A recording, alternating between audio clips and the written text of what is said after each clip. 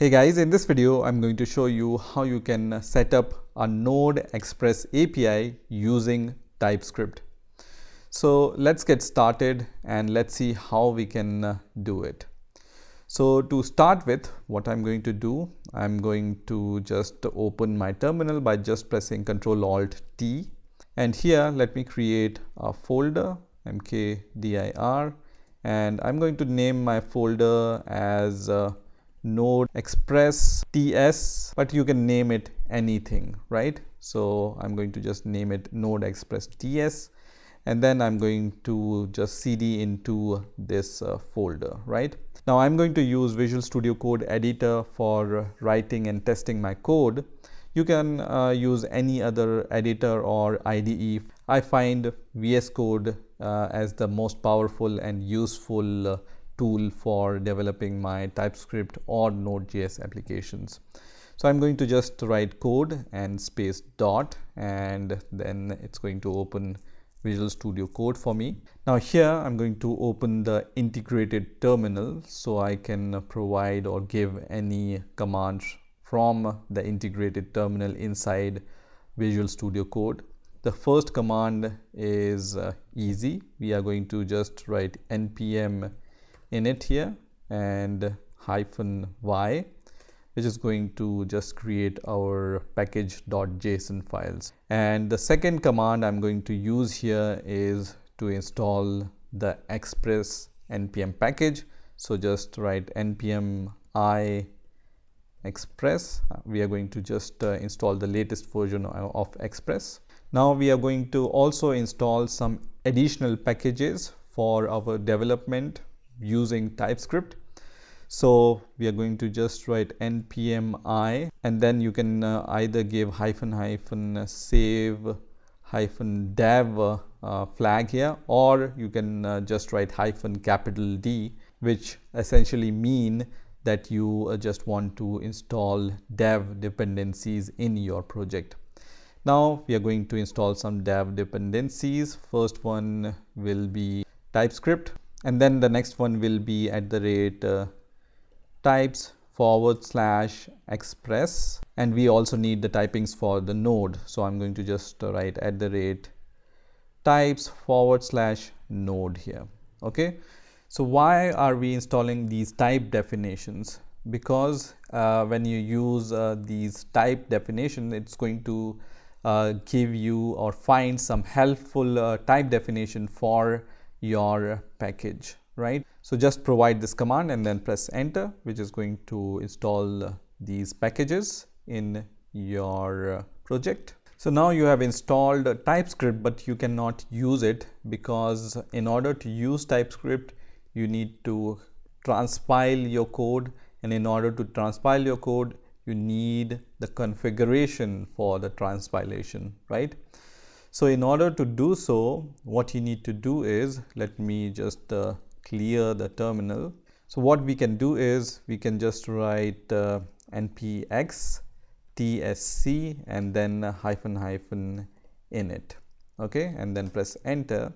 And what it's going to do is it's going to create this tsconfig.json file.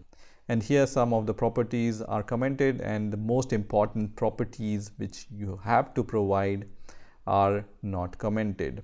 So let's go through them one by one. So first one is the target. So using this option, you can specify which ECMAScript version you want to use for your project. By default, you can see right now it's ES5. You can also choose ES 2015, 2016, 17, 18, 19, 20. So here is the place where you provide the ECMAScript version.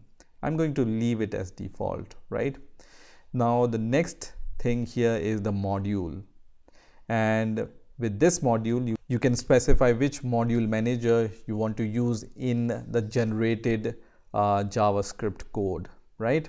So the possible values for the module can be none, common JS, which is the most common, AMD, system, and other options are also available. By default, it's common JS, and we are going to leave it as it is. Now you can see this option, which is strict, which is enabled by default, and this toggles the strict type checking option, right? Now let's scroll down, and here we see this option which says ES module interop, and this option controls the interoperability between CommonJS and the ES modules. So it does this by creating namespace object for all the imports. Okay, and then we have some other options. Skip libcheck, which is going to skip the check for your libraries. For consistent casting in file name, which is going to disallow inconsistently cased reference to the same file, right? Now here I'm going to just enable two more options. The first one is the root dir. It means that you can provide the path of your TypeScript file directory, right? So by default it's like this. I'm going to provide src here. So we are going to create a src directory, and in that src directory we are going to add all the TypeScript files. Also the out dir also I'm going to just uncomment this option, and we can provide any name here, and the TypeScript, when we transpile our code, it's going to transpile our code and then add the JavaScript file in the directory name which we are going to provide here. Okay, so I'm going to name my folder as build here. Okay, you can provide any other name here. For example, dist is also very common, right? So you can either provide build or dist here. We will add some more options whenever they are required, but for now let's leave it like this. Let's also create a src directory where we are going to add our TypeScript files. And now inside this src folder, we are going to create a very simple app.ts file. You can name it as index.ts also or server.ts also, whatever you feel like, because we are going to just create one TypeScript file for now. And then we are going to add a very simple Express API code using TypeScript. So I'm going to just write import Express from Express here, and then I'm going to just write const app is equal to Express. So if you are coming from Node.js background, you know all this code, how it works, right? And then we are going to just provide the port for our API. So I'm going to just name it as port. Let's provide port 3000 here. And then we are going to use this app to create our API. So let's add a get request. So I'm going to just add this get request, and this will be a very simple request. So I'm not going to add any routes here, just /, and then as the second parameter I'm going to provide this anonymous function here. So let's provide this, which is going to take request and response parameters, right? So req for request and res for response. And when this get request comes, what we want to send to the client, let's say we just want to send some text. So I'm going to just write res.send, and you can provide any text here. Let's say hello space world. Okay, and at last we are going to listen on the port 3000. So I'm going to just write app.listen and then provide port as the first parameter, and as the second parameter, what we are going to do here, we are going to just provide this anonymous function once again, and then we are going to just console.log, and we can just say that we are just connected successfully on the port 3000, right? So this is the simple code, but it's not fully TypeScript, because the same code you can also write in Node.js. What's the difference, right?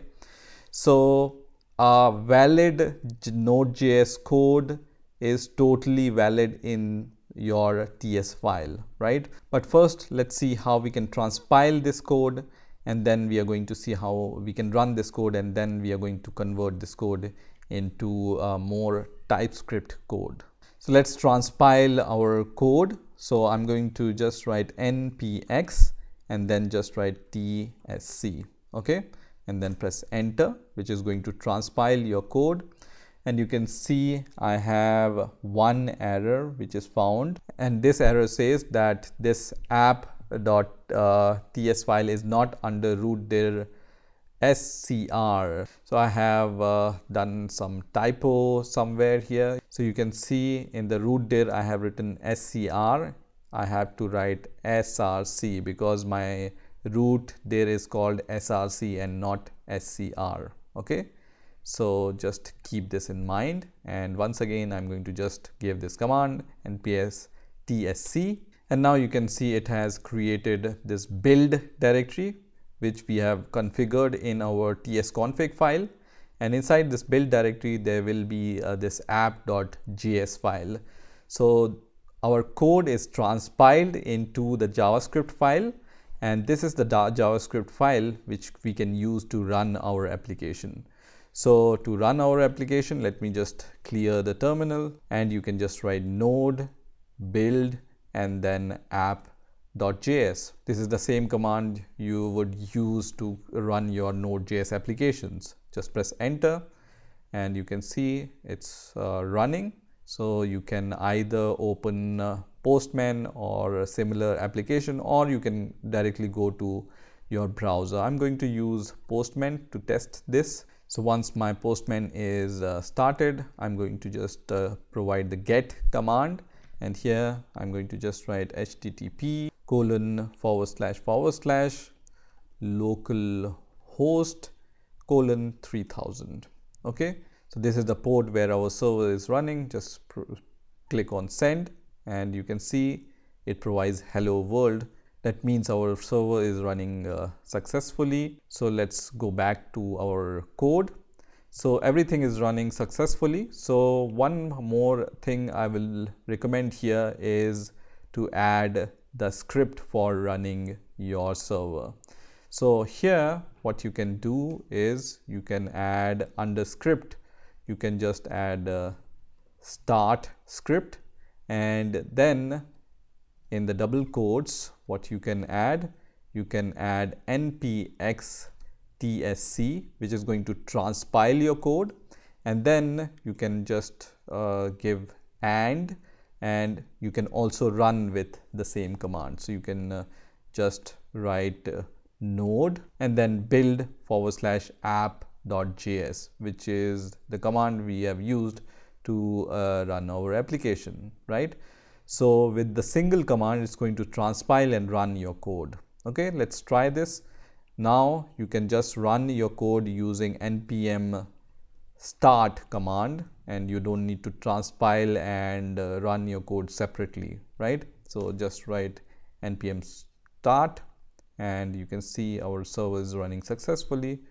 And when you give the same request, it's going to give you the response. Now let's go to our app.ts file. Right now it looks like JavaScript code. There is no TypeScript here. So let's add some types to this server. So we will add some more imports here. So we are going to import application from our Express package, and we are going to import the types for the request and response also. So just add request and response here. So application is the type for your Express server. So whenever you initialize your Express server, you can just provide this application type here. Port, for port you can provide number as type because it's a number. For request you can provide the type request here, and for response you can provide the type response here. So let me just provide a response type here.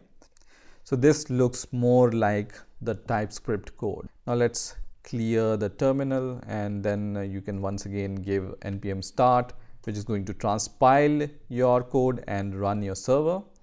And let's see if any error occurs. No error occurs, and our server is running successfully once again.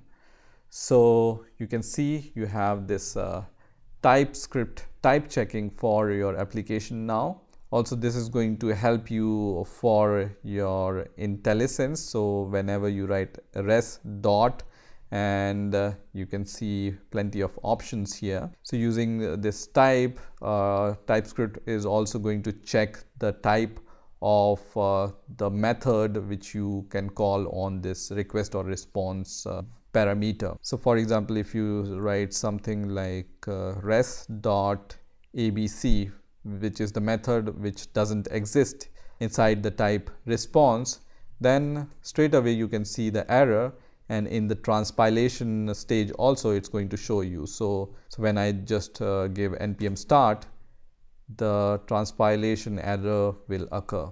So it started successfully because I haven't saved my code. Let me save it and run it again, and this time definitely I will see the error, and this error says the property abcsd does not exist in the response type, right? So it's checking your code at the transpilation stage itself, and it's not leaving this code until it's running, right? So if it's a Node.js code, then it's going to check it at runtime, but whenever you use the TypeScript code and whenever you transpile it, it's going to check all the types at the transpilation stage, and it's going to show you all the errors. That's the benefit of using the TypeScript with Node.js, right? So this is how you can create and set up a very simple Express API using TypeScript. I hope you've enjoyed this video, and I will see you in the next video.